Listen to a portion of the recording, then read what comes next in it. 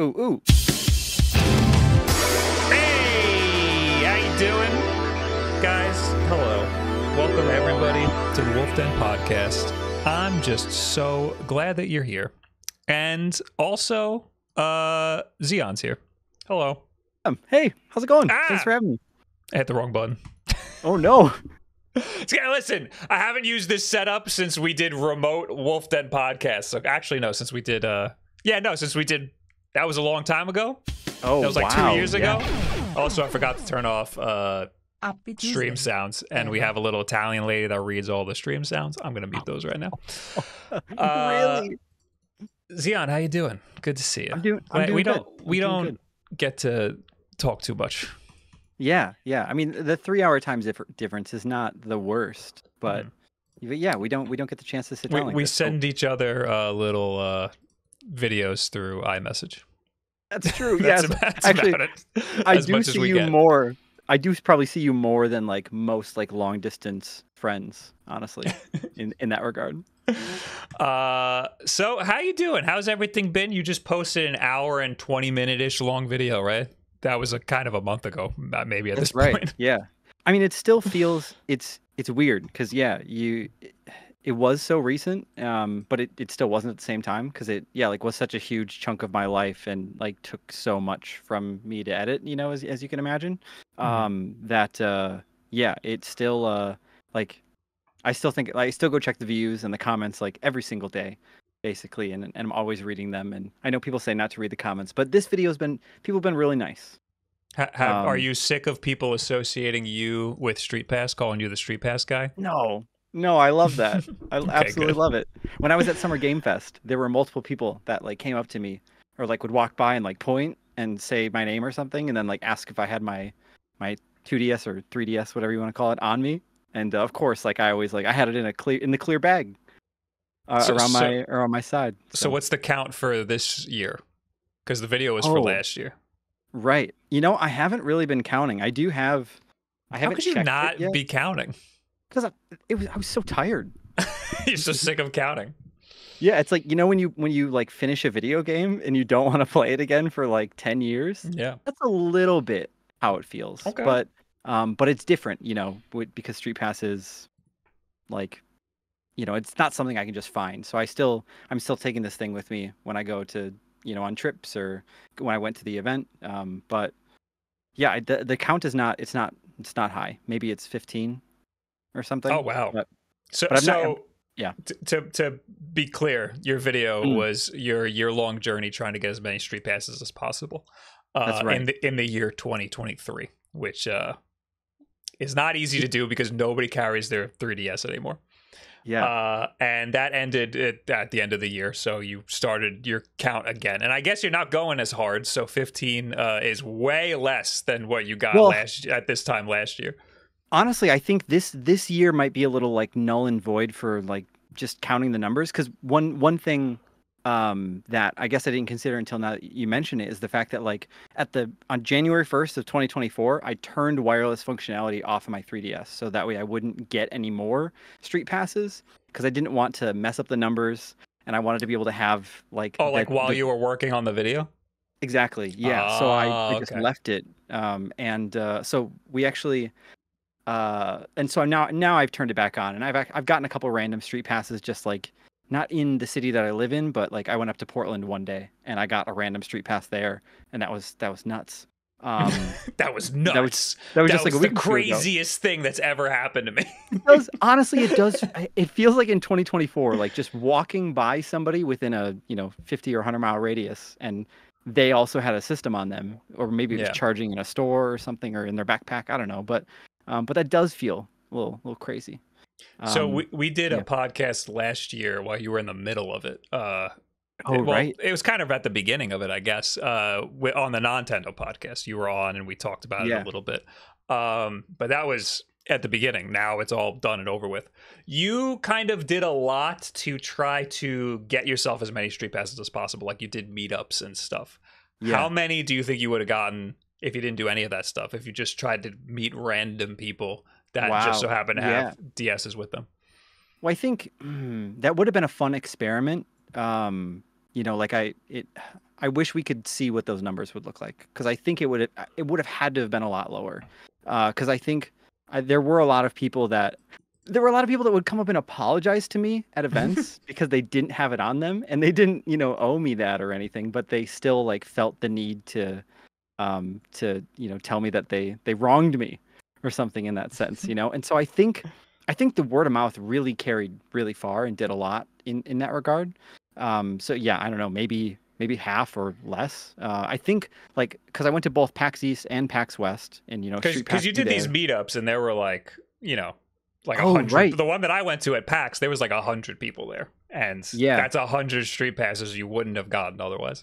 Yeah, that's a good point. Because I think at PAX West, I think I got around. It was PAX West combined with Nintendo Live, and I think I got like around 150 there. And there were a couple other gaming conventions that I went to as well, where I got around 50 to 100. And I mean, you did have other like kind of people in the gaming space, like Metal Jesus. I remember tweeted at one point that he was going to a retro event, and that it's mentioned in the video. But I think he probably like, convinced a bunch of other people like to dig it out of their closet or out of their drawer or whatever and charge it up or, yeah. So I think, dude, that's true. That's true. Maybe so happy. I used to bring my 3DS everywhere because I used to also like grind in those street passes, and I would bring them to conventions. This was before, YouTube or anything. So I would bring it to like New York Comic Con, and usually you get like a ton. Even just going into the city, taking the train in, you would get a bunch of street passes. And then very quickly, towards the end of like maybe like the middle of the Wii U life cycle, maybe towards the end of it, almost nothing ever. Even bringing it to a convention, there was almost never any street passes. So people, and this was even before the Switch came out, you're saying, too, right? Before the Switch, the people just kind of stopped bringing their 3DSs with them. Or I guess if they did, they didn't necessarily care about the street pass. Maybe it was just kind of something people were really interested in when it first came out, and then didn't really keep up with it like we did, because we were just really excited about a Nintendo thing. We were like, oh, this is cool. I want to try to collect as many things as possible. Well, in that light as well, there's this. I used to work at a game store, and there was this one customer that would come in. Oh yeah, right. I forget. During the 3DS life cycle, I think I bought my 3DS when I worked there, so I used to keep it with me, so people would always get my street pass while I was working. Did you get the ambassador system then too, like the first run, or did you? Nice. Yeah. Okay. It was like expensive and stupid, and I regretted it until they gave me 20 free games, and then I was like, "This is the coolest fucking thing." Yeah, it's good stuff in there, right? Yeah. Yeah. So there was a customer when I worked, like this was years after the 3DS came out. I think the Switch might have even like just come out at this point. And there was a customer that was really into their 2DS or 3DS, and they really wanted to street pass with me and like any of my coworkers. And they would ask, like, every time they came in, they were doing exactly what I did, where they would just like bug the hell out of people. And I, like, back then, this was probably like 2017, 2018. I just didn't care about Street Pass at all. And I found it really annoying that this customer was like bugging me all the time. And like, I think I did bring it in a couple times to Street Pass them. But like in hindsight now, like I reflect on that and I'm like, wow, I was a real jerk. Why was I like that? When people have shown me so much kindness with this project that I've been, that I worked on last year. So yeah, I just I don't know. I guess I'm always a little bit of a sentimental human, always trying to look back and see how I can better myself. But that was. I mean, that doesn't necessarily mean you're a terrible person just because you didn't have Street Pass set up on your 3DS. I just didn't want to bring it in, or like I'd bring it in and like I wouldn't have the charger, but like it was a game store, so wait, like we would have had chargers. Yeah, I don't know what my game store was extremely laid back. We just almost nobody ever came in. We just played our handhelds all day, pretty much. Yeah. Good. I'm glad it was chill. So if you haven't seen this YouTube video, it's over on the Nintendo Life channel. Just go. It is very long. I think if you just go to YouTube and look up Street Pass, I bet you it comes right up. Yeah, it probably. Yep, I would imagine it's the first thing that came up when I did that. One thing I do want to mention. For 365 days. I do want to mention too that like this video when it first came out, the views were not like.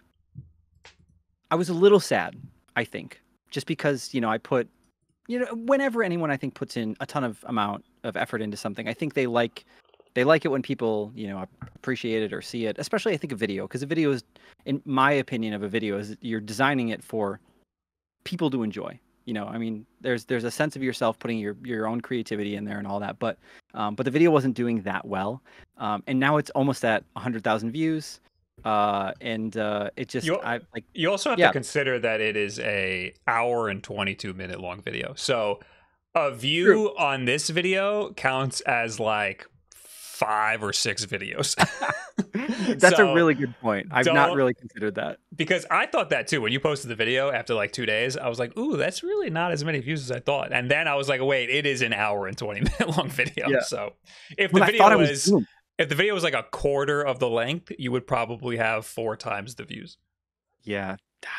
There were people like in my community that told me like, you got to make this shorter, man. You got to make this shorter. And when I didn't, I don't think so, honestly. I think that there is a place on YouTube for just long, like video essays. A lot of YouTubers are making a killing doing just that. You get paid more, I think. If you can hold people's retention, it's worth it more than just like a quick little throwaway video. As somebody who never makes long videos. I mean, my videos are pretty much always 15 to 20 minutes long, which some would say is long, but I think that's like a pretty normal length. I mean, you don't make short videos. You don't make shorts. Yeah. Well, actually, you do make shorts. I just don't make hour-long videos. That's too much. I tried. Well, it was one time. I think I got up to like 45 minutes and I wanted to kill myself. Yeah. I'm still here, though. So this is the second hour-long video I've ever made, and I it's not that I don't want to do it again, but I said that the first time I made one, and then I made another one. So it'll happen again, just a different topic or something. I feel like I haven't addressed our viewers in a while. Hello.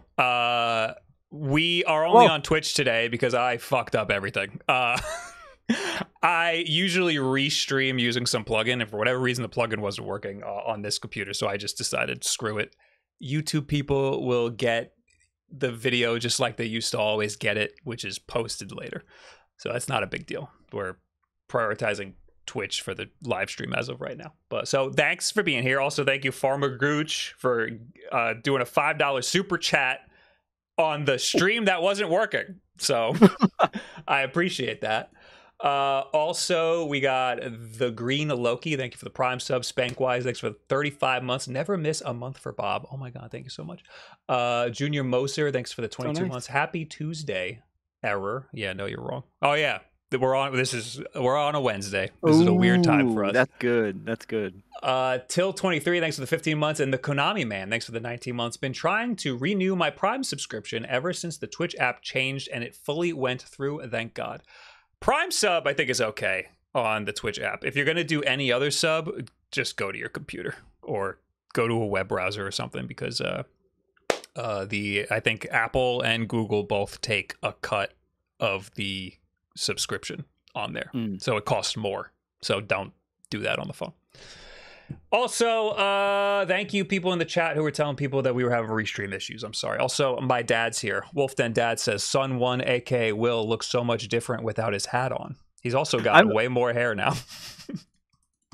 I was considering trying to like dress up like him, but the glasses I have they don't really match. So I just didn't.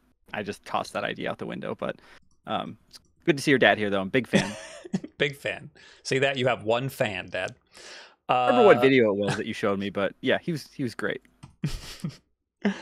There's another. We got things that we wanted to talk about. We got actual news that we're going to talk about eventually. Sure. The actual news is that Emio thing that Xeon's very happy about. Oh yeah. I also wanted to talk about the Analogue Pocket Aluminum and some other stuff. Microsoft is selling a console that doesn't come with a console. Yeah, I like that. No console. Honestly, not a lot happened this week. Before we get into all that stuff, you just got a Steam Deck, and I want to talk about your experiences with the Steam Deck as a Nintendo diehard. Okay. So when did you get it, and how much have you been using it? Sure. So I got it at Summer Game Fest. I bought it from a friend, and there's like a funny tweet out there. I don't know if you saw it, but it's like of us like shaking hands and I'm like pretending that I'm selling him my 2DS and like some cash, and it's like a handshake like trade, and then he's handing me the Steam Deck, and yeah, so thank you, Sean, for that. But yeah, I got it for a really nice price, which was really cool, and I've spent so much money on Steam games now that you know, that's how it works. I don't know when I'm They gonna just play had them. the sale, so you definitely Yeah, just spent a lot of money on that. perfect timing. Yeah, yeah. Like I bought Kingdom Hearts 1, 2 HD remix, whatever it's called, even though Okay. I already own them on PS4 and I own them on PS2 Oh, and those not on everything. the Switch? They are, but only in cloud form. Oh yeah, Yeah. that So sucks. they're yeah, and the thing that killed me about that was like I've played Kingdom Hearts 1 back in the day and loved it, and when Sora came to Kingdom Hearts, or when Sora came to Smash, I replayed 1, and I've never really like played 2. I've booted it up like 4 or 5 times and restarted every time and made it like 5 hours in. So I always wanted to have it portably so that way I like never had an excuse to put it down. And so when it came to the Switch in the cloud form, like that made me mad. You know, it didn't work. It didn't fit the need that I had, and it runs so good on the Steam Deck. I'm I so think like, yeah, that's it's a great. theme with the Steam Deck versus the Switch. I feel like there's a lot of hoops you got to go through to get a game up and running on the Switch versus the Steam Deck. Everything seems to developers seem to just be able to fart things out onto it, even if it's Mm-hmm. not specifically made for the Linux architecture or anything. Things seem to just work just fine for the most part. Their like Yeah. Proton layer that adapts to stuff seems to be just fine. But I think it's more so that the Steam platform just green lights things. They don't really seem to care. And the Oh, eShop interesting. has a little more, I guess, some more politics. At least indie developers have to go through a lot of like approvals and stuff. Meanwhile, Steam, you can Oh, just really? fart some games up To get onto it. games on? Yeah. Yeah, like every That's indie so developer strange. that we talked to, at least for the last couple of years, I talked to you about this when you got the Steam Deck and you showed it to me. Oh, yeah. When like for years, you know, my channel was mostly focused on Switch stuff. So we'd go to like these conventions and I would see a new game and I'm like, oh, this game looks awesome. So when is it coming to the Switch? And they'd be like, well, it's on Steam now, but it's coming to the Switch. Uh, no word yet. But Right. Yeah. we're hoping it'll be on the Switch. They always say that. We're hoping it'll come to the Yeah. Switch eventually. And then I like always like a to. year or two later Yeah. it'll come to the Switch. Yeah. Whereas I always like now to like. I can just get it on the Steam Deck and start playing it immediately. And that was the thing that you pointed out too, is like how many demos are available on the Steam Deck, because there are quite a few. Like I'm always surprised by how many demos are available on the Switch. But There's there more were like, now than there used to be. oh yeah, Developers seem to be trying to make demos, but Nintendo has to approve those demos too. oh, where Steam's just like, yeah, sure, I mean, sounds good. there 18 is plus, like 21 plus, whatever. yeah, there is an approval process, but it's a lot more laid back than it is Okay. on the Switch for whatever Yeah, reason. I'm loving it. I have so many, like there are so many games that I can't play on the Switch that I think that's mostly what I'm taking advantage of it for. Like I bought Hi-Fi Rush, and have played a couple levels and it runs really well. Like it doesn't, and I think as like an avid Switch user, I Mhm. think graphically maybe I'm like less picky about how stuff runs on the Steam Deck, you know. So maybe Hi-Fi Rush doesn't run as well as it could on a normal PC or a Series X or something, or PS5, I guess. But I don't care. It runs smooth and it plays great. I think before the Switch and before the Steam Deck, if you told somebody you were playing a new AAA game at like 30 frames per second, like 720p with like no shadows or anything, they'd be like, why are you playing the worst version? Or like Uh-huh. 560p, some of these Yeah. games. Like, why are you, that sounds gross. But you're playing it portably. And like, we don't Yeah. care. We just want it to be stable. And I want my inputs to be read when I press them. I want the thing to happen. And Mm-hmm. that's it. I don't care if it's a little ugly. I'd like it to be as pretty as possible, but for the most part, my brain can fill in the blanks. It's it's crazy that we've come to a point now where I mean I because I remember when, like maybe you have like your own kind of memories or stories of this, but I remember like when there was a Kingdom Hearts game that came to the DS and it was like maybe 358 days over 2 divided by 7 add 6 minus 12 some game, whatever. I probably messed the name up a little bit there, but that game, I remember when it came to the DS, I was like, this is running on the DS? Even with like Zelda Ocarina of Time 3D, I was like, no way. This looks like it would run on my Nintendo Wii. How did they get that in a handheld? Yeah. And now we're at the point, right, where like the Steam Deck probably runs just as or better, right, than in handheld mode than what the Switch runs docked. I mean, I don't know that for certain. Don't quote me on any of that stuff, but that's how it feels. It feels it like depends we on the really game, can play so much. But yeah, you're right. I mean, the Switch is the Switch is 7 years old, so it's been a while, and even 7 years ago, it was old architecture. It was old stuff that was in it. So yeah, it's getting time for a little refresh. What is it that Nintendo used to say? Something withered tech.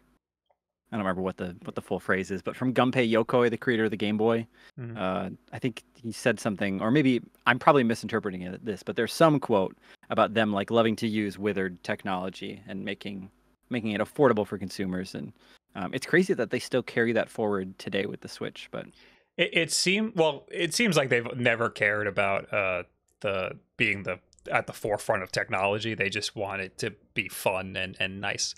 It reminds me a lot of Apple, although Apple, I think, kind of moves tech forward a little bit. But Apple is always like a little behind, but they make the tech that everyone else has been using way better.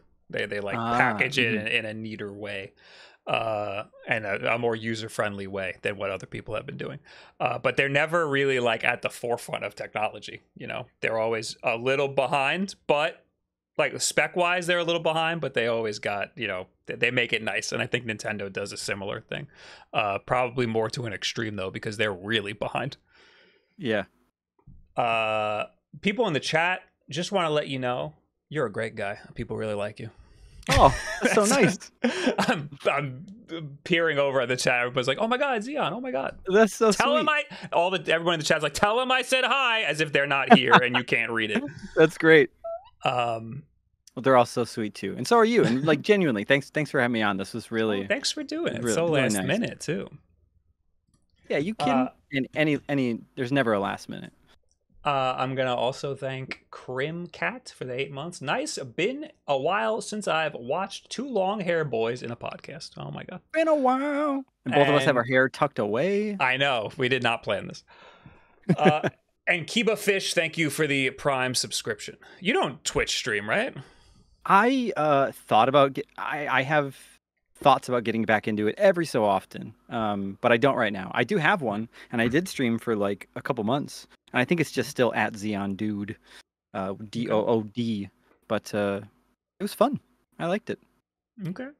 Why'd you ask? I didn't even. Because now you're on Twitch, and I'm reading all these notifications, and it must be really annoying if you don't know. If you're not a Twitch streamer. No. I do still watch people from time to time though too. So like you, actually, I'll come hang out every so often. Not that often, but sometimes. Oh my God.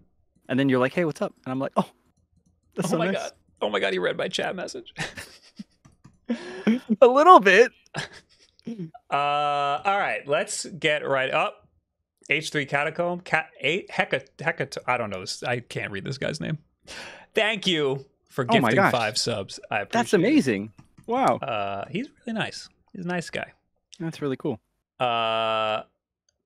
Anyway, let's talk about the news. Finally. There is 30 minutes into the podcast.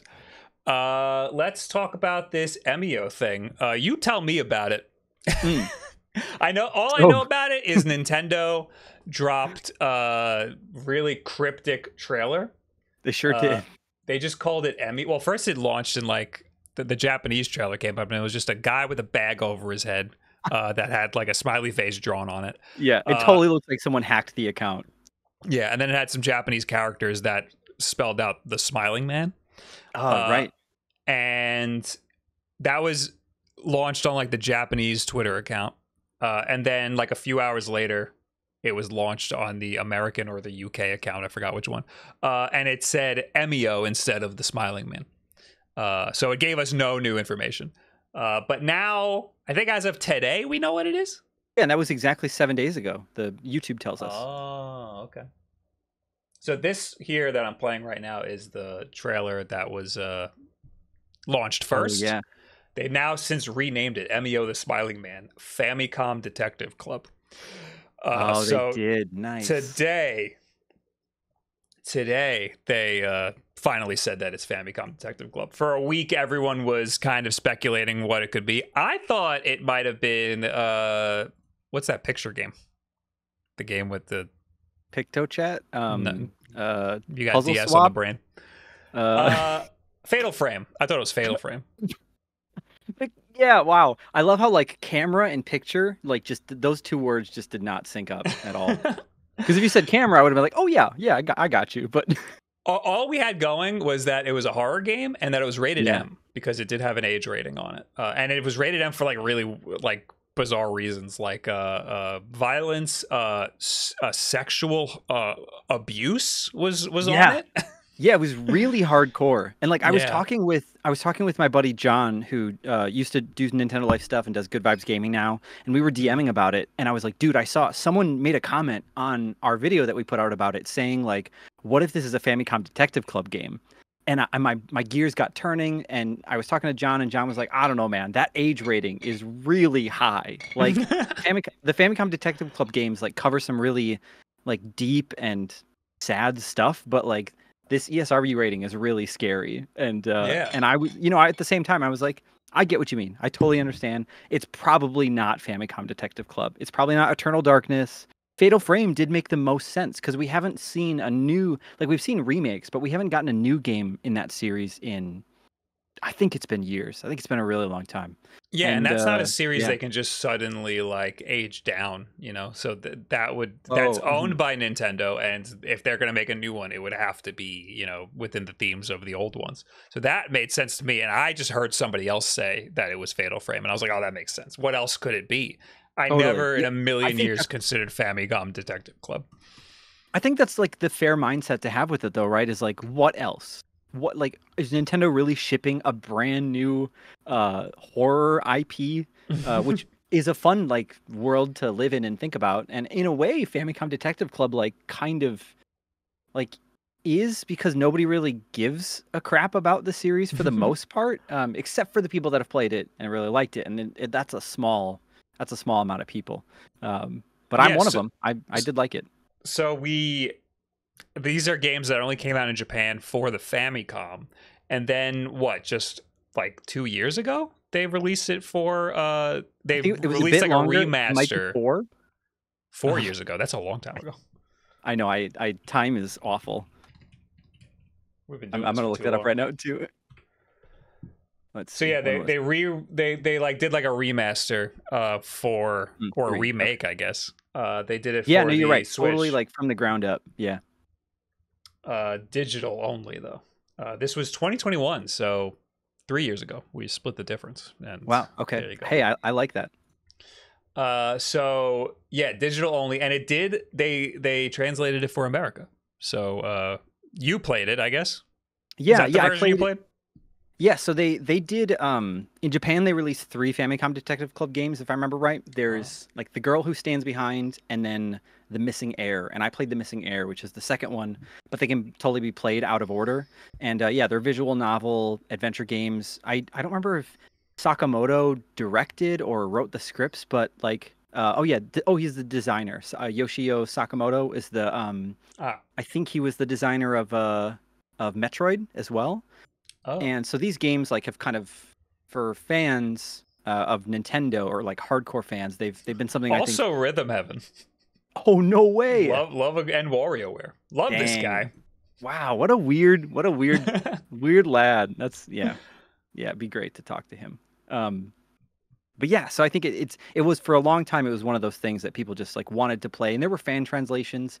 And I think there's a third game that came to like the Super Nintendo Satellaview, and we still have not seen that one. Oh. So it's pretty wild that this one is a brand new game, getting a full like retail release, like a physical edition. And that Sakamoto is back. It looks like he's producing the game, which I don't really know. I need to learn what a producer does a bit better. I think they just kind of oversee and make sure things get done by the right people and So, stuff, you know. But uh, what's his name? Sakurai just posted a YouTube Oh, video, and like there right was like now? I saw it yesterday or 2 days ago. I Oh, saw a okay. screenshot where he explained what a producer does, Oh, and he really? said, but I think it's like movies where a producer could be anything really. Like they could have as Hmm. much like a lot of involvement or a little bit of involvement. But the way Sakurai put it was that they handle PR and stuff like that, and talking to like Okay. the press. But a producer could also mean hiring people and putting things together. So I don't Sure. necessarily know. I Yeah, think a maybe producer from could wear project many to hats. project, right? I see what you Yeah, mean. Yeah. exactly. Yeah, I just finished watching the entire Double Fine like Psych Odyssey documentary. And Mm. if you've not seen, have you watched any of that by chance? It's I so haven't. good. I saw the Double Fine documentary for oh my god, when Is it for the adventure game they or like did the the point and I click? think I don't remember, they did like a game jam, and Oh, this is in like 2012. yeah. Oh God, what do they call it? Oh, Amnesia Amnesia Fortnite. Fortnite, yes. And Nice. that was when they got just so happened to get bought by Microsoft, and like just like a few Uh-huh. weeks ago, there was clips circulating from that where everybody was all pissed off that they got bought by Microsoft, and a guy from Microsoft came in and had to talk to Right, them, yeah, Matt and Booty everyone was from mad at him. Microsoft came in. So Yeah. that clip was from the Psychonauts documentary, which also covers that Amnesia Fortnite. Oh, But you're okay. not wrong. They did a separate, or they did multiple separate like Amnesia Fortnite documentaries that you can I just remember watch that standalone. documentary was multiple parts. Uh, Okay. so I think it is the Psychonauts documentary that I'm thinking of, but I want to I go think back you're and right. watch it again because it goes over so many details. But It's one of the best gaming documentaries for sure. yeah, isn't it crazy, man? God, I'd love It's to make crazy something that like that that, came but out in never. 2012, and gaming documentaries haven't gotten better. Oh, so that one came out. The Psychonauts one came out last year, I think. But that team has done like they did a Minecraft one. They did one for the game Broken Age, which was a Double Fine game. And they've done a couple others since because this one covers just Psychonauts. Well, not just it covers Psychonauts 2. And then like this VR game that they made. And I realize I'm really derailing us. I'm so sorry. No. This is how the show Is this works. what happens? Okay, cool. Um, Did but they not cover Psycho? Oh wait, Amnesia Fortnite returns, calming tensions with the studio as everyone takes a much-needed break from Psychonauts. oh goodness. So that is the Amnesia Fortnite documentary, I think. Is that what they call it? Is the Amnesia Fortnite documentary? Because I think right They call it is the there one like Amnesia that? Fortnite movie. No, wait, no, this is different. Oh, What did I see? This says 2023. so they also have episodes of the Psych Odyssey documentary where Hmm. they have different Amnesia Fortnite events. The I one think that they I have saw two. had the guy from Adventure Time in it. He like Oh participated in yeah. it. That's how Uh-huh. long ago it was. Pendleton Ward, is that his name? Yes, Maybe. yes. Okay. Yeah, that was so crazy. Dude, I love Double Fine is insane. I don't know like how they know all these people, they make the most creative stuff, and then they also just like have a camera crew that films everything. And then they get bought by Microsoft and they're good. So that's cool. Well, why were we bringing that up? Oh, because they were talking about what a producer does. We yeah, went, and we I was went, just like, we went down a yeah. rabbit hole. But Well, if we were just hanging out, that's just what happens. So I suppose that's really that's nice. that's just what happens. Anyway, Yeah. hey, we're getting a new Famicom Detective Club game, everybody. I'm very Here it excited. is. I'm probably gonna buy it. Like, I mean, even though I might just get code for it, I'm still gonna buy it anyways because I want to support. I have the GameStop mentality in that regard. Like, oh, game comes out, I gotta put my money out there. It's only I 50 gotta tell bucks, them. so Okay, that's okay. good. This will be the first Nintendo published game to feature sexual abuse. So if you're excited about that, then God, you can pre-order Famicom Detective Club. Comes out August 29th. wow. Damn, So damn Nintendo. Different times, truly different. for Yes. Nintendo. Oh, of course. Uh, anyway, that's that. Next news. Let's jump right into the Analogue all metal. Do you have an Oh, Analogue device I at do. all of It's any oh kind? yeah, I went and grabbed it. I got this one. Oh hell yeah, dude. And funny enough, look what's just coincidentally. I know Oh, it's all blurry, but yeah, I like went and grabbed this off the shelf because I saw that it was on the agenda to talk about, and I was like, oh, oh, we were supposed to mention that at the beginning of the episode. God all damn, right, son of a bitch. that's all right. Uh, You're running a ship. You know, it's hard to do that. let's do that now. God damn it.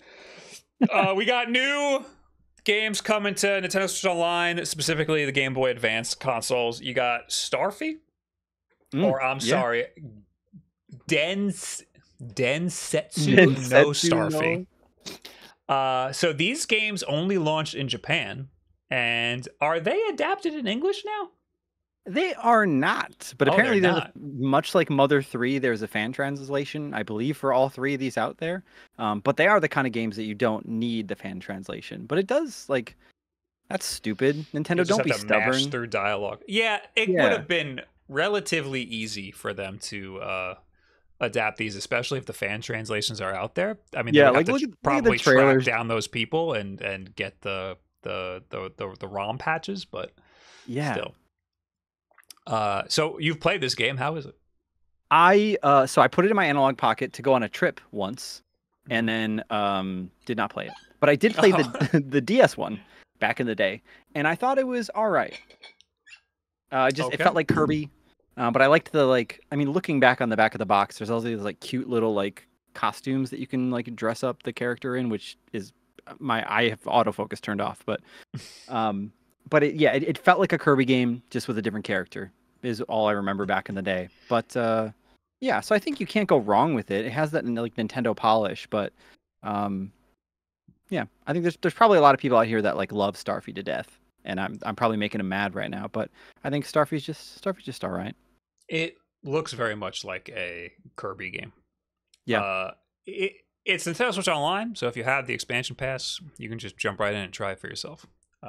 I read somewhere people feel like it's very easy to feel like you're getting drip fed releases on Nintendo Switch Online, but Mm-hmm. I read somewhere they've been releasing multiple. They've been doing drops more than once a month. They've been releasing like a lot of stuff. Even just a few weeks ago, Wow. we Yeah. got like 6 new NES games or something. They weren't Oh, any good, right. but we did get a lot. So Yeah, I feel like there was some cool Famicom game once again in there, like Japanese only game, that was untranslated once again, but I can't tell you for the life of me what it was. I But know what you're talking about. I also yeah, cannot name it. yeah. Do you remember what kind of game it was? Like, It I'll was forget a about it in a minute. You know, if you don't, it's it fine. was a 2D side scroller. Okay. I'm currently scrolling down to see what it is. Here it is. The Mystery of Atlantis. Huh. I'm pretty sure it's the mystery. Ah! Sorry. I love how that's just like packaged in between like two other just regular NES games. It was this one right here. Oh wow. Right? Like classic Spelunky or something. Another weird thing about this So is weird. that the trailer shows you the Japanese title screen and does not tell you what game it is until after Oh the title screen's no! over. Does it really? Yeah. As like a video producer, that probably like that irks me, and I bet irks you too. That's great. It's just weird. It's just a weird little detail that Nintendo would do. But you know what? I don't care because I'd rather get the games as they were originally than not get them at all. Because the Yeah. alternative here is, oh, it didn't come out in America. We don't have a translation. We just won't give it to them, which they've done in the past. So Right. I'm more than happy to just get it the way that it is. Yeah, I think especially right in the case of like Mystery of Atlantis looked very playable without the language, unless if there's like just random bouts of dialogue where you need to, choose to go left or right, or I don't know, have a conversation with a person. I hope not, but and Starfy seems to be the same thing where you can just play it without the dialogue. But it looked like there were some cute like customization options for Starfy that you're gonna have to open Google Translate or ask one of your friends that mildly knows a bit of Japanese. And It looked like there was no kanji. Did I make that up? oh yeah, it was just all all hiragana and katakana. Yeah, so you could read it. Yeah, honestly, the back of the box. Oh, my brain is turned to mush. There are still some characters that I remember, but I haven't studied in so long. But yeah, I think the back of the box uh, is all like that, or is just all hiragana and katakana. So that's nice. It'd be a I'm good looking game at to learn. Yeah, the dialogue has no kanji. So I think we're good, baby. Let's plow into Nice. this. Maybe we'll learn something. All right, let's talk about the Analog Pocket. What have you played on your Analog Pocket? I played coincidentally, I played through last year, I think. No, 2 years ago. I downloaded oh no, it was a Japanese dating sim that features this girl. I can't remember her name offhand. Oh, Tokimeki Memorial. I played this. Okay. What It's a is that Japanese dating for? sim by Konami. It was on Super Famicom, Oh. and somebody made an English patch for it. And that game is like, it was worked on by the oh gosh, the guy who directed Castlevania Symphony of the Night. I can't remember his name, but I know people love him. He worked on Tokimeki Memorial, and Kojima I don't think did, but I played through a fan translation of that front to back, and I tried to marry this girl, or tried to date her. Her name's Shiori Fujisaki, and I failed. She's the hardest girl to try to date. And so at the end of the game, there's plenty of fish in the sea. You'll do great out I there. could have picked something else, and I just I went for the main character. I messed up. Is that so? So you got the Analog Pocket and you played a Super Famicom game on it. Yep. Oh, and because right now they have, what's it called? They have like all of the cores and stuff. Yes. So did you use that the updater tool that like runs an exe file and just updates everything? I think so. Yeah, and so I had I can play Game Gear games and just ROMs right from the micro SD card, and so that's why I played Tokimeki Memorial. And I do have a physical copy of that game, which I won't grab for now, but I do have one. If someone cares. But how did you get your Analog Pocket? Did you get it? Oh, right. Yeah. Yeah. Did you get it used? I ordered. Did you get it at launch? I ordered it at launch, but then didn't I got into the third wave or whatever it's called. Oh yeah, I forgot it took like a year for people to actually get theirs.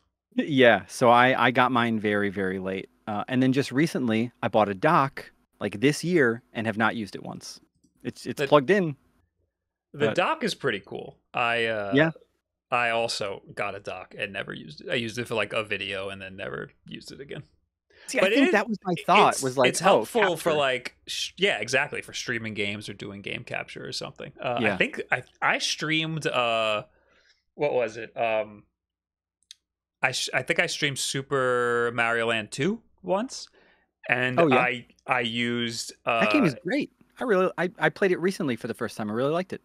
I used an SNES with a Super Game Boy plugged in, and that going through a FrameMeister going into a capture card when I could have just fucking used the Analog Pocket. Because you can get the Super Game Boy color palettes, I think, on that. Is that right? Or does that sound?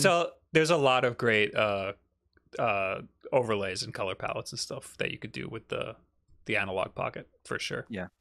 Also, when the Analog Pocket came out, it was the only game in town that did all of this stuff. Now there's a million devices that do similar things. Yeah. I you must be so overwhelmed in that regard. People in your email just hey, can you show this off? This one, please. I just don't even look at my email anymore. Honestly, there's just a lot on Twitter. People getting really excited about all of these things that are similar to the Analog Pocket but a little different.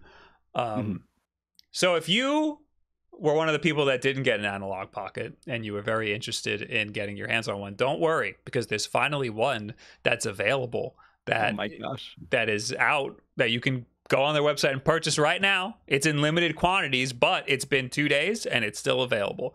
This is the aluminum Analog Pocket. Ooh, and it is $500 goddamn dollars. I think it's beautiful, but what do you think of that price tag? What does that do to your insides? So it makes sense to me. This comes at a great time because I just did a aluminum shell mod for my Analog Pocket. Oh, really? Yeah. Sweet. So about like 2 weeks ago, I posted a video where I bought an aluminum shell that some people make. I think it was Retro CN is the website that makes it. It was $200 for the shell because aluminum shells cost a lot of money because they have to mill them and stuff. And I have a lot of aluminum stuff. I have an aluminum Game Boy Advance and aluminum DS. Those Boxy Pixel makes that stuff. They're usually pretty expensive. They're usually $100 or $200 just for the shell. So I understand that. This is $500. So the Analog Pocket itself costs $220. Then I paid an additional $200 for the shell. If you're counting at home, that's $420. This is $500. So this is even more than the mod that you could do yourself. So I guess, I mean, you don't have to do the labor. So that, and this is an official Analog product. So I get it. The price is not that outrageous. The thing that stings is that you just can't get a regular Analog Pocket. You haven't been able to go to their website and purchase. This is the normal one, the original one, the black and white, still sold out. But if you're willing to spend all of this money, you can get an aluminum one. That is outrageous. That seems like they're really, their manufacturing process is fucked. They're manufacturing the limited qualities that they have here. Yeah.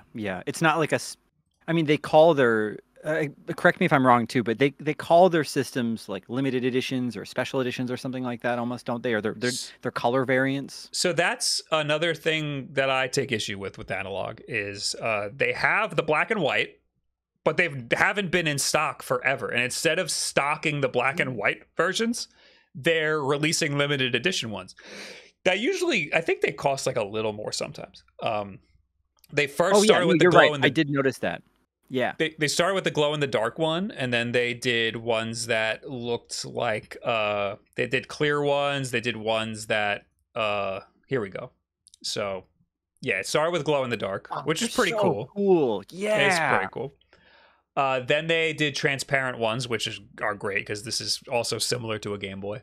Then they did like the Play It Loud series, which is more like a Game Boy. Yeah. And now they're on aluminum. But all of these were limited edition. Every single one of them was limited. I don't know why, instead of doing limited, they didn't just sell the black and white one again. Yeah. People just want a regular old Analog Pocket, and they're not able to get it. They have to spend imagine if 2.5 times the price. Nintendo has come close to doing That's a good point. That's true. Or Sony, you know, it's hard to get a PlayStation 5, but you can get bundles and stuff, you know.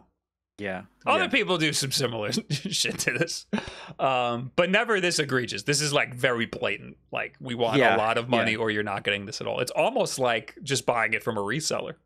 Yeah. Well, and God, imagine if the marketing department for Analog was like, hey, you know what? Analog's, it's been out for like 2-3 years, something like that, right? Like, what if in the marketing trailer we talk about like how people have been busting up their systems because they've been playing them into the ground, but now there's the aluminum one, which won't break. And that's what it is. That's why you should buy it. Yeah. That's the selling point. It's like the DS, like DS Lite, how the hinges would always crack on them. Or I think even the original DS had that issue too. But every DS's hinges are probably awful. But yeah, this just feels so, I don't know. I know a lot of people out there that still have held off on buying the Analog Pocket because they wanted a cheaper version or because it was just flat out sold out. And when you explained the like kind of effort that goes into this, you know, of making the aluminum shells and all that, I feel a little bit better about it. But still just so much money. No, the problem I have with it isn't the price point of the aluminum versions. It's with the fact that they just aren't producing regular ones. They're doing crazy shit like this instead of just, you know, fulfilling demand. Yeah. So it's weird. It's weird. Also, analog, like the Analog Pocket's really cool, but again, there's a million things now that do what the Analog Pocket does. So it's not as cool as it once was, like a couple years ago when it first came out. You can get I it. do really like mine, but yeah, I've not really played with any of like the other tech that you show off on the channel for the most part. Yeah, I love mine. I never touch it because I have all these other things that could do the same thing. Sure. There's the FPGBC, which is the funny playing FPGA Game Boy Color that is pretty similar, and it's $80. So, Oh, it's an FPGA Game Boy Color. It can't play Game Boy Advance games, but still, it's only like $80. So, can't really go wrong yeah, with that's that. great. All right. What else do we got here? Let's move on to this one. I don't know anything about this. Report. Oh, this is from Kotaku. This says. Oh, way to credit the source. Yes. Unlike this article. I thought it was. Oh, it doesn't credit. Oh, or rather, no. So sorry. Not. Thank you for catching me. Not the article, but the topic. The topic of the article is about. Oh, I understand. Not crediting people. So look at you. Report: Nintendo isn't crediting everyone who worked on its biggest games. This isn't a surprise. They've been very bad at crediting their developers. A new report claims that Nintendo doesn't allow external contractors who help translate some of their biggest games to be named and listed in games credits. The company behind Super Mario even reportedly forces these translators to sometimes sign 10-year NDAs, making it nearly impossible for them to talk about their work or put it on their CV or resume. In a new July 12th report for GameDeveloper.com, multiple sources who have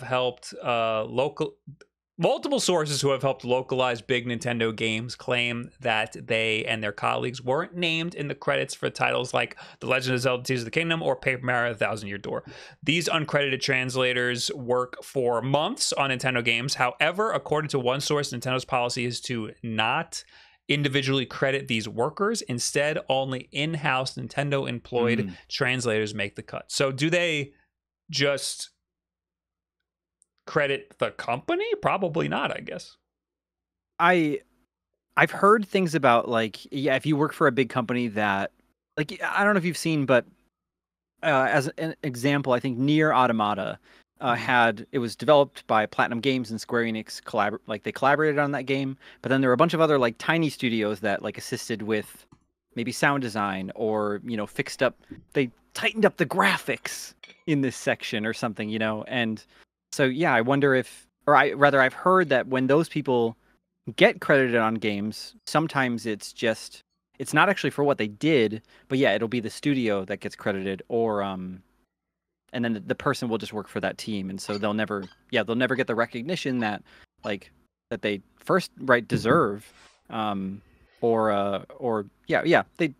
just it. They deserve to be on the bill. I take issue with how Nintendo handles awards. I've talked about this before, where like the Game Awards, whenever Nintendo wins something, it's not the developers that accept the award, it's fucking Doug Bowser. And it's like, you didn't work on the game, dude. You just did the PR for it. Yeah. You know, like that happens a lot. It happened with Metroid Dread also. It won an award and the people who worked on it didn't get to accept it or even go to the event. So Nintendo has a weird history of giving their developers credit for doing such a good job on their games. And I understand a little bit because Nintendo is very hands-on with their games. The higher-ups do have their hands in everything, but still, it's like these people who did all of the work they're not getting the praise that they deserve because Nintendo isn't allowing them to receive the credit that they deserve. Right. Yeah, and I think there is some bit of not like a ledge you can stand on or a standpoint, but like it's definitely easier probably to have Doug Bowser go and accept the award because he's trained to, you know, speak on camera. I think sometimes he doesn't really look like it, but that's beside the point. I don't mean to dig into you, Doug. But it really defeats a lot of the purpose of the award, doesn't it? Because I mean, I know it's, you know, having the director out there to accept the award or the lead producer or the art director or something like that, like still would be accepting it on behalf of the team. But yeah, it is really lame that they don't do even at least that, because you get some incredible speeches. And Nintendo, Doug's always just like, yep, Metroid sold a lot this year, exceeded our expectations. Thank you all for playing it. I gotta get back to playing Animal Crossing on my Nintendo Switch, and then that's it. So they should at least like name the people that worked on it, you know? Like I do understand what you mean though. They are probably really conscious of PR trained people. Like they don't want you to go up there and say anything that they don't sure. necessarily approve of. But then just approve their speech then, you know? Like let them at least go to the award show.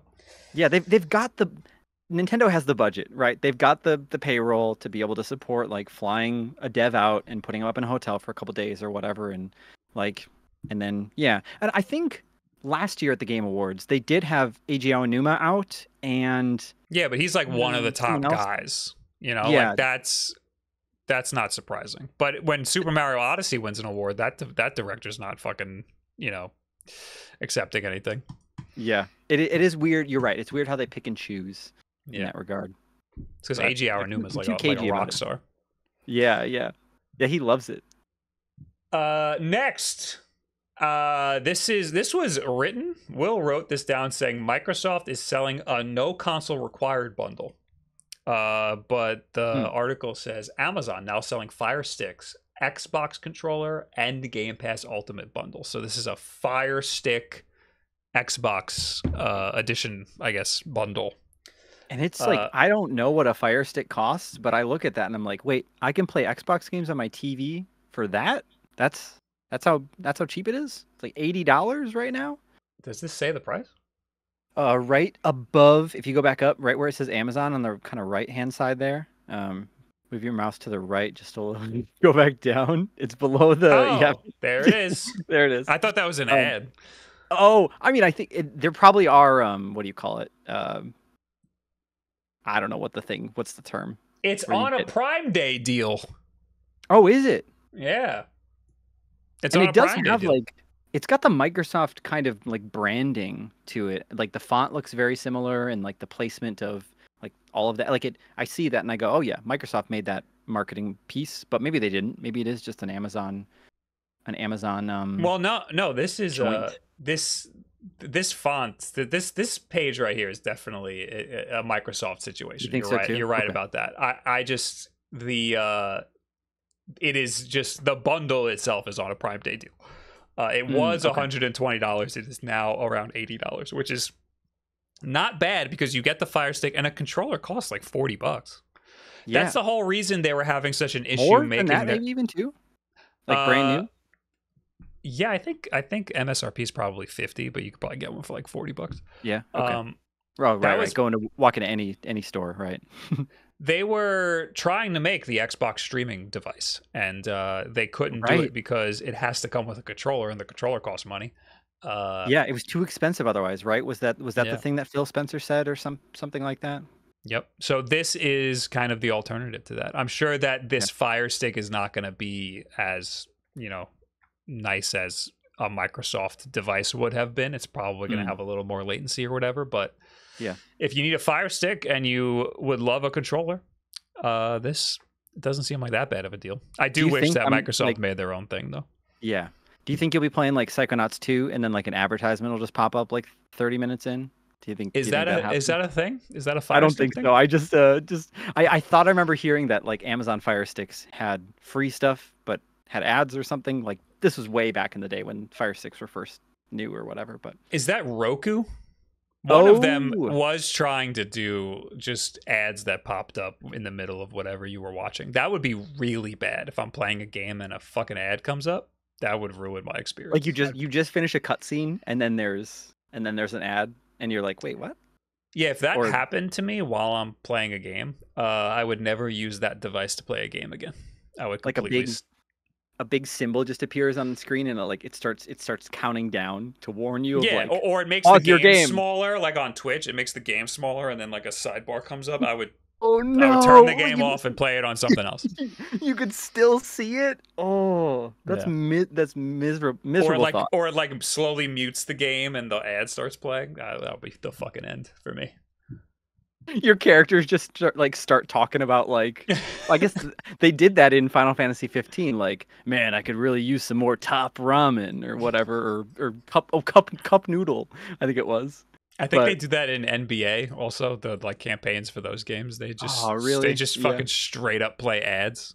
Man, I'm Whatever. so glad I had a Gatorade after that game. But that's like part of the game. Like you're kind of forced into it. This is like you're playing a game that all of a sudden you're removed out of the game because Right. you have to watch a Fire Stick ad or something. And this concept we're talking about is not real, right? Like No. it's okay. Well, it's something that was like tested for one of these streaming boxes. Do you think this do you think if you buy this package, do you think it comes in like a cool box, or do you think it's just like one piece of like air, like an airbag, and then like all the devices are just like thrown in, and there's like and it's a brown cardboard box, or maybe a Yes. bubble mailer? I think there's no fancy box. I think it's exactly what you're saying. They just throw it all in because it's Amazon. What do they care? Yeah. You know, Yeah. you're the package. Like if you put it in a store, the package has to look nice. But if you're buying it online, you just need a cool picture, and then I want to order one of these just to like see what it looks like, you know. Amazon has a pretty good return policy. Good. Holy Lettuce in the chat says, so in my experience with Fire TV, Xbox streaming, there is extreme delay, even with 500 megabits per second internet speeds, I guess. Also, mine has an issue where the whole screen goes green and you can only see the outline of the game. It's pretty bad. That sounds like an Xbox thing. That sounds like an HDR issue. Or it could just be terrible streaming. That's why I'd like to see a Microsoft version of a device like this, because the Fire Stick is not built for games. And unfortunately, you need a low latency controller input, which is in this case Bluetooth, which is, you know, the Xbox controller has like its own proprietary wireless signal that makes it less latent. Yeah. And also, there's no like USB input either, right? On a Fire Stick, I'd imagine. it's just a stick. Okay. That's it.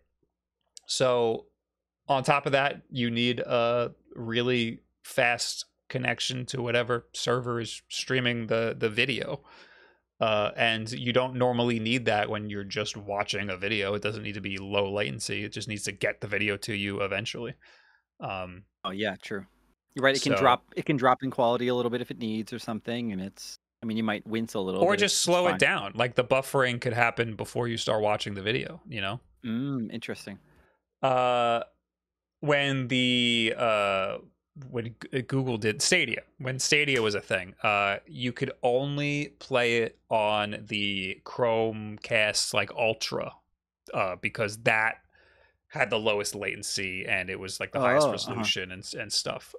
It didn't even work on the other versions of the Chromecast. Because it needed all of that stuff. Also, the way that they got around the latency with the controller was the controller just connected to your Wi-Fi. So the controller didn't even connect to the Chromecast. It just went straight to your router. So it goes right to the server. It doesn't even need to connect to the device first. Crazy. Yeah. I actually really liked Stadia for what it was. It got shit on, but I was like, this technology is actually the best that I've seen so far. People just weren't ready for streaming games at the time, period. Also, they marketed it like you can play games at 4K 60 frames per second, and nothing ran like that. So they kind of botched it in that way. But for the most part, I thought Stadia was pretty cool. Now we got the PlayStation Portal and fucking Fire Sticks. You don't like that thing, right? Oh, I do not like the PlayStation Portal. No, sir. It is not very good. I've still never. Yeah, I think I did hold one once. Have you dabbled with PlayStation streaming at all, or PlayStation Remote Play? I did use Xbox streaming to play Persona 3 on a Backbone on my phone, and that was fine enough just because it was a turn-based RPG, but not with PlayStation stuff yet. Xboxes works a little better. Which is crazy because they don't have a handheld. Yeah. I'm glad that this like package, this Amazon Fire Stick package, isn't being sold at retail. like that we know of yet? Because imagine if like you and I were still working at GameStop back in the day, and like a bunch of moms and just people came in to buy this for their family and kids, and like, and it just didn't work. I feel like it would be getting returned a lot. And I might, maybe I'm wrong on that, but I would probably never tell someone to get it.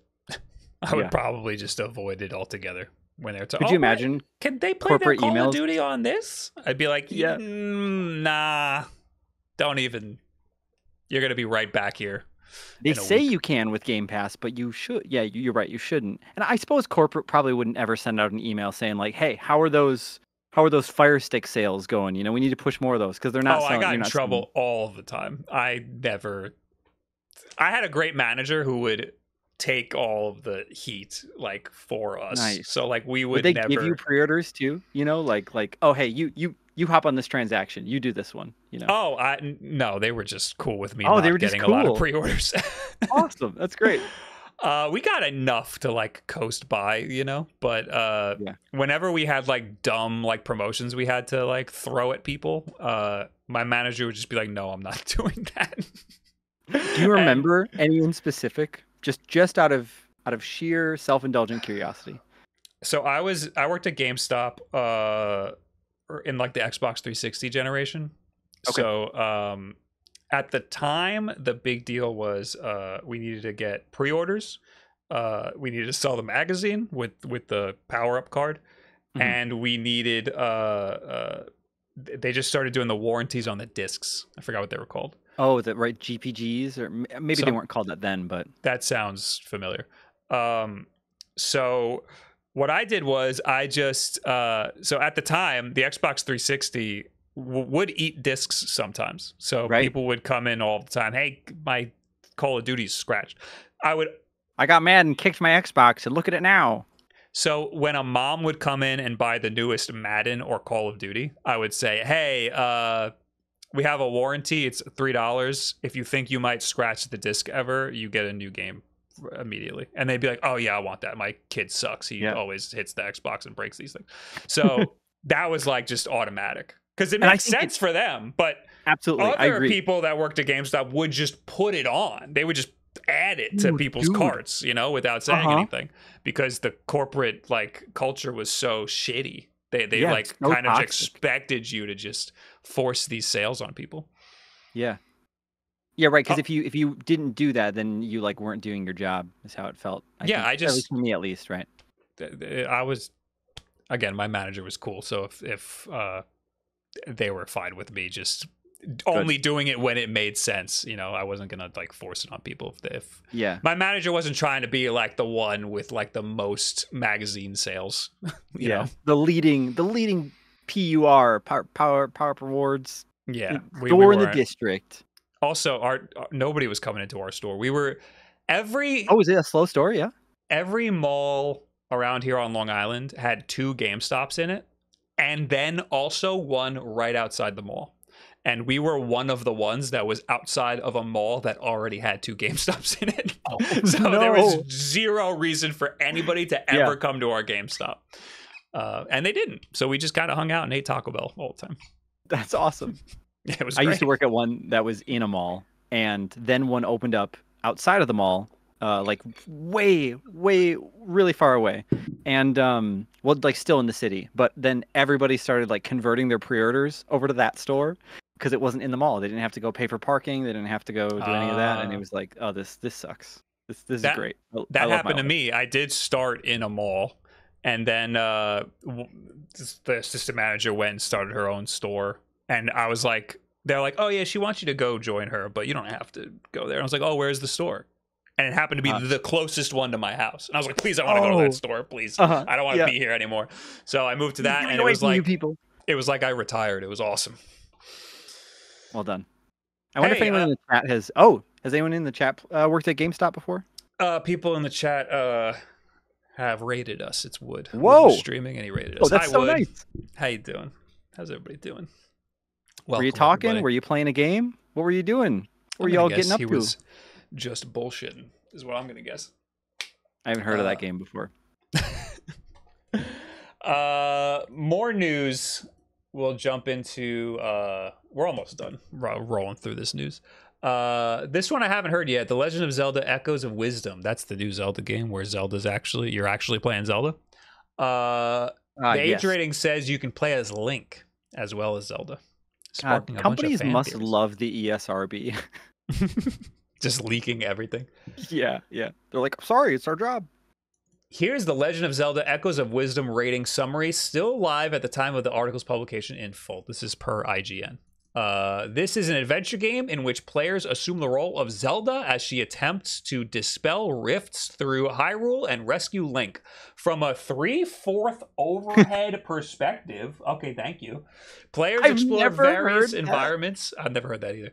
While fighting stylized enemies, humans, creatures, etc. As Link, players use a sword and arrows to defeat enemies. Zelda can use a magic wand to summon creatures for battle. Some enemies can be defeated by being set on fire. Other creatures dissolve into mist when defeated. Battle sequences are somewhat frenetic, with several enemies attacking / fighting at once.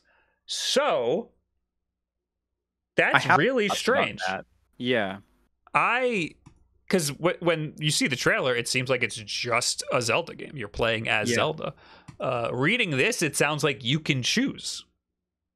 Yeah, I wonder if it'll, like, this just popped in my head as you were reading it, because I've not really thought about this article much either, or this bit of news, but maybe it's just a thing where you play as Link for the first, like, a couple minutes of the game or something, and you fight Ganondorf, and then in the trailer they show that, yeah, Link fights to Ganon, wins, but then, like, falls into a pit or something like that, and then just kind of like Tears of the Kingdom, and then Zelda's like, all right, okay, sign me up. But maybe why would they put both in the description? You know, why would they spell it out? Like you play like a Metroid game, and in the beginning of the game, you're Samus and you got all the abilities, so they could show you all the abilities. Oh, this is what you could have at the end of the game, and then you lose all of your abilities and you get them eventually. This, you're saying that maybe in the beginning of the game you play as Link, but then if the whole rest of the game doesn't have Link in it, then that wouldn't really make much sense. Yeah. Why they would put this in the description. I'd be curious to see what other, and maybe you'd like agree with this too, but I'd be curious to see what other kinds of descriptions the ESRB actually puts out, because I've never read any before. I've only just looked at like the back of the box and then like read mild cartoon violence or like see website for more info or something, and then never gone to the website to go look. And so I wonder, like in, I don't know, if Famicom Detective Club, when that comes out, if the ESRB for that will get into like all of the scary specifics of things, just to kind of like warn parents and warn players that are, cautious. That's a good point. I don't know how accurate the descriptions are. I don't know who writes these descriptions. This sounds like an official description. But you're right. It's only from the ESRB. So what are they basing that off of? Maybe the ESRB has to play the game before they make their little rating. So maybe they played it and they're taking like a small little section where you play as Link and like making a big deal out of it even. So you're right. Maybe that's what it is. I was reading this as if it is Nintendo saying it, because it does sound pretty official. When I first was looking at this like earlier in the day, I think that's, and even when I heard about this like earlier in the week or last week, I think that's where I was at. It just popped in my head like, oh wait, be the optimist. Maybe it's not the whole game. Because I would like to play as Link a lot in the game if they let me, but I also want to play as Zelda too. Yeah, I kind of just want to play Zelda. Like I want it to be different. Like I'm not interested in playing as Link at all. We already had that game a million times. I want like a fun new thing where I get to summon monsters and stuff. That sounds really cool. Maybe people are mentioning maybe it's like a new game plus type thing, and that'd be pretty cool if you just unlock Link to play like afterwards. Maybe it's like he just gets the wand or something, or maybe it's like Resident Evil 2 where you play as one character and then you play it again as the other character. Oh, dude, that would make, I didn't consider that either, but like maybe there's the light world and the dark world, and Link's in the dark world and Zelda's in the light world or something like that, and it splits in that way. Because most like A Link to the Past style games have always had that not contrast, but that separation, and maybe that's how they're going to do it this time. That's a good But point. right now it does look like it's just like all the marketing materials, right? Like they just show us just Zelda. So, but Also, I'm reading it now. As Link, players use a sword and arrow to defeat enemies. Zelda can use a magic wand. It could just be them being like, usually you play as Link and he does this, but now you're playing as Zelda and she's completely different. You know, it could be that. Oh yeah, as Link. Yeah, that's a good point. I like how it's just use a sword and arrows, like no. And I think that's the That's line. what I mean. That's like very minimal. That makes it sound like you're not doing too much as Link.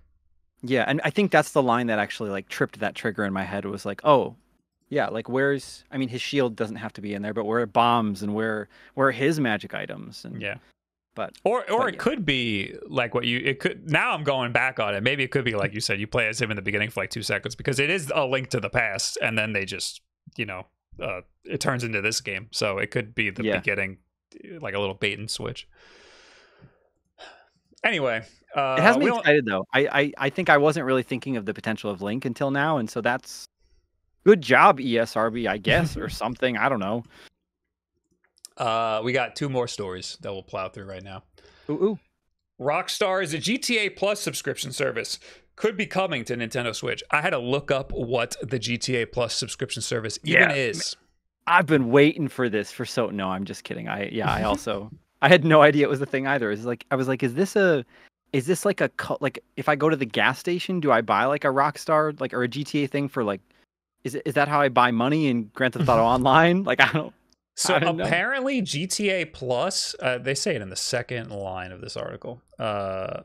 Launched in March 2022, the service gives members access to, quote, a rotating assortment of Rockstar titles, while Grand Theft Auto Online players receive extra cash, cars, cosmetic, and exclusive items. So it's like their version of Game Pass, or it's Rockstar's version of like Ubisoft Plus or whatever the fuck it's called. Yeah. It's weird they rotate games instead of just like throwing them all in there, but that's because it's Rockstar. How many do you have? Right, yeah, like no table tennis in there, no bully. Table tennis needs to be a all of the time thing. You know, you can't just pop that in and out every once in a while. Yeah. Can you imagine the fanfare for that when it drops? So I guess Nintendo Switch wasn't supported because there's not many Rockstar games on Nintendo Switch, but they've accumulated some. There's right here it says the Grand Theft Auto trilogy. Red Dead Redemption is now on Switch. LA Noire is on Switch. So there are some Switch games. So yeah, I don't know exactly how that would work on the Switch. Like how would you even be able to redeem your Switch games? Yeah, that's a good point, because even if they had like a Rockstar app, you would then have to download the games, and then you're right. Like that is very odd. I don't even know how it works on Xbox or PlayStation either. Have you used any of the like the Ubisoft app, or like is there an EA app on Xbox or anything like that? No, I think Ubisoft has a deal with Game. No, it's EA had a deal with Game Pass. Okay, that's as far as I know. I haven't tried any of this stuff on consoles. This tweet here is the catalyst for this whole thing. It says Rockstar Games has updated the platform list for games included with GTA Plus to include Nintendo Switch, but it is not currently used on the site. Rockstar may soon update the games on the Switch to be playable for free with a GTA Plus subscription. I'm going to go ahead and say if that's all that we're going off of, I'm going to go ahead and say that it's probably just a mistake. They probably just copied and pasted what platforms these games are for. Yeah. Instead of saying what you can play them on with your GTA Plus subscription. That's gonna be my bet. Well, when you're on the website, like on the GTA or rockstargames.com, link and everything, they show LA Noire, Red Dead Redemption, the GTA trilogy, and it shows the Xbox and PlayStation logos, and then for like some of the other games, like the PSP ones and DS, they've got App Store and Google Play. But there's a lot of space. Like, I'm not a graphic designer, but as somebody who dabbles in graphic design a lot, that my brain does go like, what are you putting there? Why is that? Why is that there? And maybe it is just a preference. Like they decided to like left justify the logos on the website, because there's no Switch on there right now on at least the link I'm looking at. But it does. You raise some good questions though about like. Oh, is that what this how? is? Wait. Rockstar has updated the platform list to include Nintendo Switch games. Wait. So the website doesn't currently. I'm very confused. Did Maybe this guy updated just and put the Nintendo Switch logo on there? Because it says modified. Was it just empty and he just put the Nintendo Switch logo because he thought it made more sense? maybe, but What? well, maybe this person read this, or maybe it was like, right? Maybe they created the images, but maybe somewhere else it says Nintendo Switch on the website or something like that. Because that's a good point. The Switch logos actually kind of look a little crap, but this article says it's seemingly been updated to include Nintendo Switch. Seemingly, I love that. So was it or wasn't it, dude? I think Jordan Midler wrote this. I like Jordan a lot. Jordan's great. Good guy. Good guy. Let's ask him. Say, what the fuck is this even about? Yeah. Did anything even happen? Is there any reason we should be talking about this? It's only 2 a.m. for Jordan right now in the UK. So. Oh shit! Oh, you have a little UK clock, so you know when you need to be clocked into work. It's Nintendo too. Oh shit! Yeah, it just helps me like, kind of like I can look at that and be like, oh, I shouldn't DM my coworkers right now because they're having dinner or something. But. Last bit of news that we will go through is League of Legends maker canceled a Smash Brothers style fighting game because of what happened to Multiverses.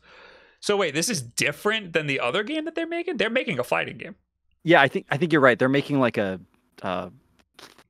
what do you call a Street Fighter like game? I don't know, a fighting game. Fighting game. I don't know. It looks really good. I'm excited for that game as long as they put a Valorant character in it because I don't care about any of the other games. Oh yeah. Riot Games has been trying to turn the popularity of League of Legends into an extended universe of multi-genre games for years now. That plan apparently included prototyping a Smash Brothers style game starring League of Legends characters called Party Pool Party. I don't like that name. I'll tell you that's a terrible name, and this does sound different from the fighting game that they're working on, and I'm glad that this got canceled.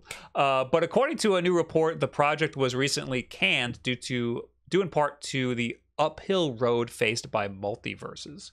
According to a new report by the Washington Post, launcher editor, I'm not even going to attempt that name, on his Patreon, Pool Party was pitched as a Smash Brothers-esque game set in the League of Legends universe that would invest heavily in a competitive esports scene. Once in development, the project took on party game elements and casual friendly mechanics, but Riot Games ultimately decided to walk away in part because of the perceived failure of Multiverses, a Warner Brothers crossover fighter that made a passive splash in 2022, but then went offline for months before relaunching to much less fanfare. Around 80 people were apparently working on Pool Party up until its cancellation in May. May? Just this May? That does hurt for them. Now some have been reassigned while others were laid off. We always have a number of projects at various phases and R&D, and spinning projects up and down happens multiple times a year. Spokesperson told them. Riot Games is still working on a 2v2 League of Legends fighting game planned for release called 2XKO. That's the game that I'm excited for. And it also has an MMO based in the universe in development since the MOBA blew up, blah, blah, blah, blah, blah, blah, blah, blah. That's crazy. First of all, why would they even be working on a game like this if they're already making a fighting game? Yeah, it is weird. I don't know if you've noticed, but they put out a lot of like weird things just trying to like expand the League of Legends brand, I suppose. Like the Switch has, I don't know, 5 different like spin-off League of Legends games, if I remember right. And I've not played a single one, but they always they've got the League of Legends money and care put into them. But this does feel, I agree, this feels like a weird thing to tackle while also having a pretty like exciting fighting game coming out. Yeah. I think that the failure of the Nintendo, the Nickelodeon Smash Brothers clone, I think that was a little worse than what happened with Multiverses. I heard that Multiverses, the Warner Brothers game that they're referring to, was actually pretty decent. But the failure there, I think, was that it launched in like pre-alpha, and it required you to buy it, and then oh really? I didn't realize I'm pretty sure it required you to buy it. Am I wrong about that, Chad? Somebody refresh my memory. I remember characters. You had to buy characters, or you had to like win them with in-game money or whatever. Oh, was it? Then maybe it was free to play. I think so. Well, it was a pre-alpha. It came out. Maybe you know what? I think it was get the game today if you pay for it. If not, you got to wait a week, and then it'll be free to play. Launched, then had no updates. No, it went offline. It was pre-alpha in like 2022, and then it went offline for like a really long time. It was free, but you had to buy some characters. Okay. Yeah, it went offline and then it relaunched again, which is a very bizarre way to handle that situation. So that's why I think it came out like a wet fart, because there was no reason to be excited about it. It already came out. Yeah. Yeah, they put out a couple, like, I don't even know if the characters are out, but Jason Voorhees from everyone's favorite slasher film, and then everyone's favorite other horror movie character, the guy from The Matrix that's not Neo, I don't know, the guy that Agent Smith? Yeah, I was like, wait, the guy that wears sunglasses, but they all wear sunglasses. Dang it. Yeah, Agent Smith. Yeah, they put those two, or they released that trailer, and like I remember just thinking like, I don't care about Multiverses, but like I definitely don't care about this. And maybe other people out there like were excited about it, but for the game coming back, I suppose, for them to have like, shut it down and bring it back, and then only have those two characters to kind of like show off or like relaunch the game with, yeah, that feels like a misstep. Davey in the chat says Multiverses struggled because it was a live service, which requires a lot of consistent players to be considered a success. Well, it was a live service that went offline for like a long time. That's a good point. I bet like competitive like fighting game players, they might have just like moved on. Do you think?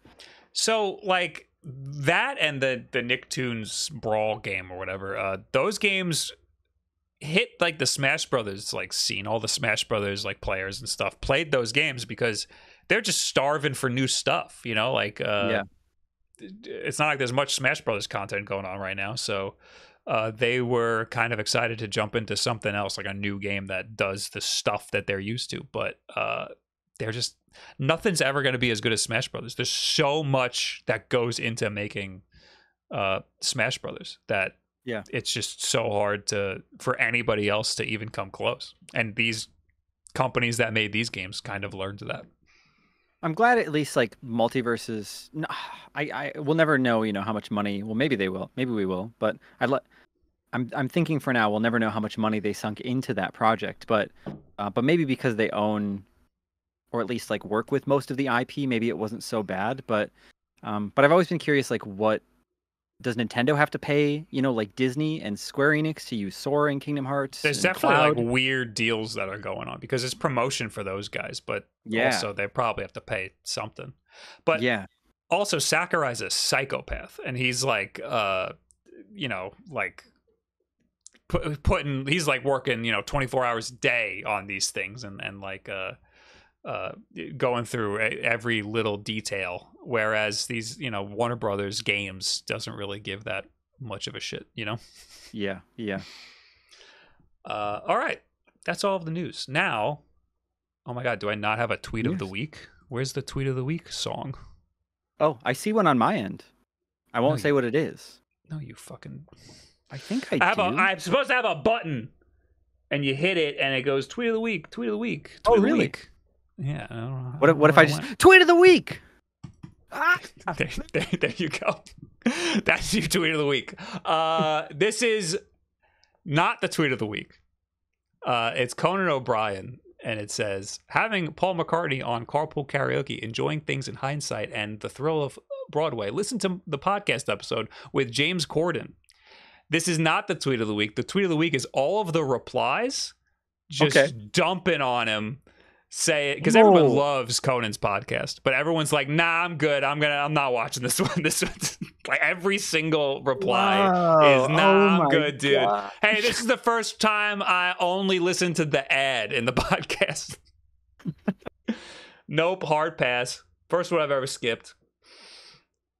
Man, I don't know why people don't like him, but that's fine. Suppose there's been some stories that he was like a jerk to like wait staff or other people like in the industry, and so he just seems to be like a very rude guy, and that's why people don't like him. Okay. I just thought that was an interesting that's Twitter wild moment. to see. Yeah, like to see the difference, right? And the like to dislike ratio, but with comments instead. Everyone loves Conan. I love his show and seeing his clips on YouTube and stuff. So it's interesting to see him like getting some criticism, or at least getting ribbed by other people that watch him. Yeah, I wonder what he thinks about that guy whose name I've already forgotten. James Gordon, Sure. James Corden, nailed it. Corbin Bleu, something, Absolutely whatever. nailed it. Thanks. All right, we're gonna take a minute to read some chat questions. Usually we read comments, but I'm gonna save Xeon here the trouble. So if you got any questions for him, ask them away in the chat right now. Yeah, please. Or I mean, you can ask Bob too, and I can just hang and listen. Also, Chrono Lambert, thank you for the Prime subscription. Edward Bova says, so Bob and Xeon, what is your hot take? Former and current Elder Scrolls team members share thoughts on state of modern open world games. I'm not reading this whole thing. I've never played an Elder Scrolls game. Summarize his take on the state of modern games that you want me to talk about. Best phone emulator for iPhone right now, it's Delta for sure. Delta is pretty. Have you messed around with Delta at all? Can you guess what I've done with that? You've played Earthbound. Oh, that's a good guess. I downloaded Delta and I've not even opened it. It's just there. But I think it's because I have stuff like like the Analog Pocket, and like all these other systems that I could just be using, and but I like that it's there. H says RetroArch. I think that it's too much work compared to Delta. Delta is just so much easier. It's just everything just kind of works. Yeah. Any experience with Metal Gear?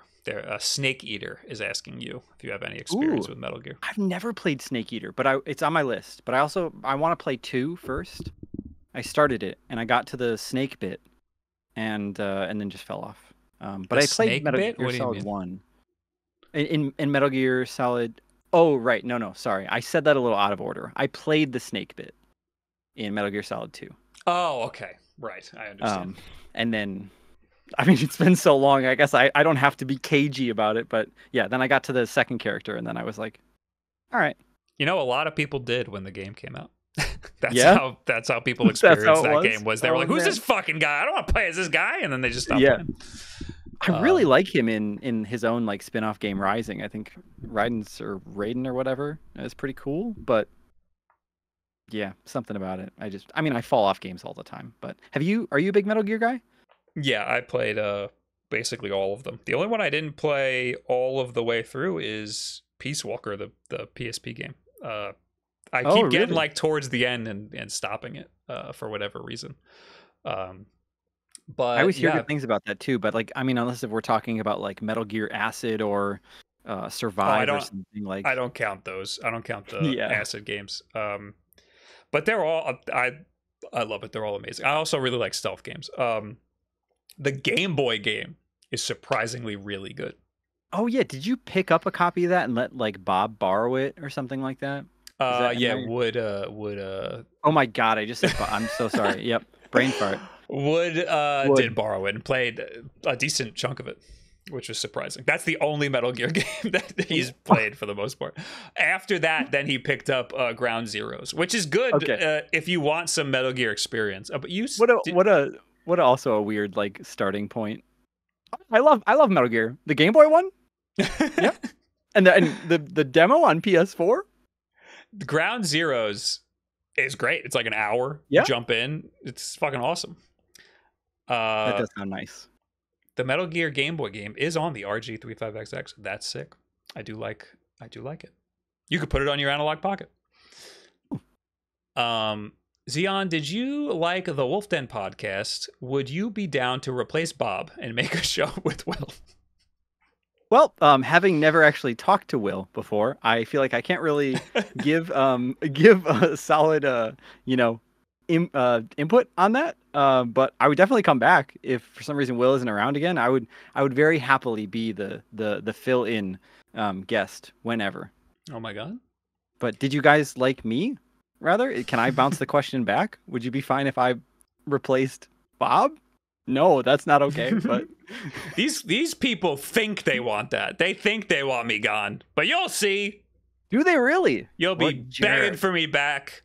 Ah, they always do. Mr. Rock PR says, do any of you think this is... Oh, I gotta scroll up now. I'm messing up everything. Do any of you think this is possible? I think GameCube on Nintendo Switch Online could work if Nintendo just let you choose which game to actually download in the app, unlike the others, which download them all, have the covers and choose which to download. That's because people were saying GameCube wouldn't work on Nintendo Switch Online because the file sizes are too big. I don't think that's really an issue. I don't think it's an issue if they just let you download all of the GameCube games at once, because they're big, but they're not that big. Yeah, and maybe it won't really be that many games either, because otherwise they'd start like cannibalizing the like HD remasters that they've put out already for some of these games too. And so like I feel like if GameCube ever comes, then it will just be like a really small pool of games, like Mario Party 5 and Luigi's Mansion 1 and like the Odama, the game where you like yell into the... No, wait, the Switch doesn't have a microphone, so never. Well, I guess it could, but like I think it'll just be really small, weird stuff. I think there's a rumor that the Switch 2 might have a microphone in it, which would make DS possible. Nintendogs. Yeah, dude. I don't really want to spend time with that, but I'd be happy if they did that. I do think one of the big issues would be how they handle the remasters, like you just said, like Pikmin and Metroid. Because right, Metroid. I don't see like it. It seems obvious to us, like just put the shitty version on Nintendo Switch Online. It'll have no fanfare. It'll just be the ROM. It is what it is. But that would be an issue for consumers, like the regular people. I feel like Nintendo would have. They'd be thinking really hard about how to market that to just regular people, and regular people are going to be like, why would I spend $40 on this version of Metroid Prime when I already have it in my library? You know. Yeah. Meanwhile, that's the shitty version. And it's different for something like Link's Awakening. I think I don't know if it's the regular and the Game Boy, the DX version or what, but they're on Nintendo Switch Online now, and Mario 64 is on the 64 app, even though it's on the removed Mario 3D All Stars collection. You know, so they kind of double dip a bit here and there, but it feels like they're calculated with that choice, I think. All Maz writes in the chat in all caps, Bob, do you have the best emulator for Android 14? Because RetroArch doesn't work for 14. Ooh. You're kind of screwed. Maddie Memezoid says try Lemeroid. That is in overlay for RetroArch. So you just kind of fucked. I really don't think you're gonna get much with Android 14. You can try... What are those web browser ones called? What's the Afterplay? You could try Afterplay. That you might have a good time with that. I'm learning so much today. Hey, if you ever need any emulator stuff, you let me know. Oh, I have actually, haven't I? Last time I remember, the file size of all GameCube games was 1.2 terabytes at most. Every GameCube game. Did I say Game Boy? I meant GameCube. 1.2 terabytes for every single GameCube game. I'm not one of those guys that has like full libraries of retro systems. I don't want that many games. I just want the games that I'm actually going to play. It is too much choice. Yeah. Right. Like it's like the Netflix problem. I think because I've had that before where, you know, like back in the day when I think I was a kid and didn't have as many physical games and stuff. And now I'm pretty diehard, like, I'll just buy it digitally or whatever, or physical and play it that way. But I do remember like playing a GBA emulator when I was a kid, or Super Nintendo ones, and just like, yeah, maybe you felt this, but like you just like will hop through from game to game for every 10 minutes or every 30 minutes, and like nothing can hold your attention. And that is a fun thing to have, but it's also kind of nice to be kind of boxed into your choice. It's like choice paralysis. I just don't like thumbing through all of them to get to the one that I want. You know, Oh I yeah. want just the ones that I like to be right in front of my face. And you Hmm. could do that with like favorites and stuff, but no, it's not. I, Oh yeah, I yeah. don't need the ones that I don't want to play. Why are they there at all? Just so I can be like, I Yeah. have every game. I don't need that in my life. I do kind of like that with the Steam Deck, how you like you can really quickly like flip between like on like the default OS that you can like quickly see which games you have installed and which ones you just own and aren't installed. I think that's really slick, and I kind of wish the Switch had something like that because yeah, like otherwise I keep everything like what's it called? Like when I'm done playing a game and it's 10 gigs or whatever, I'll delete it, but like leave it in the Switch still, so that way I Mhm. know I own it or whatever. But Yeah, the Steam's UI is amazing. you like And it, yeah? I wish more stuff would work like that. Like when I get a Windows handheld, a lot of the times I just have it boot up into Steam immediately, and it basically turns into a Steam Deck. Uh, all right, I think I think that's a podcast, baby. What do you Yeah, think? we did the thing. I think we did it, dude. And Wow. I think it was. You know, this is kind of my podcast, so I don't want to be pretentious, but I think it was a No. pretty good podcast. Oh, that's really yeah. I mean I can't say, but I had a lot of fun. It was really nice. So smooth. Uh, The time flew. Like I'd be looking at the clock and I was like, "What? We've been talking for an hour?" that's good. That's Yeah. good. Yeah. Where can they find you?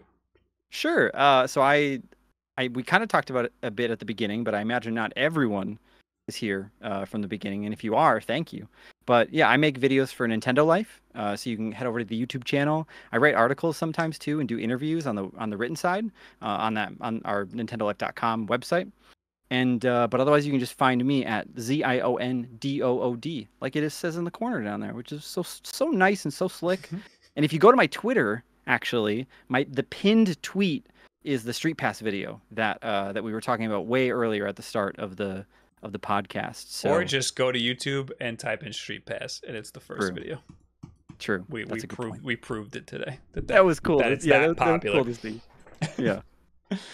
So thanks for being here on such Yeah. short Thanks for notice. having me. Thanks for being here, everybody who's watching. I appreciate it. Next week we'll be back on Tuesday, as always, and hopefully we'll be on YouTube as well because I'll be in the other room and it won't be as much of a pain in the ass. Oh yeah. I Yeah. will be on Twitch tomorrow, hopefully.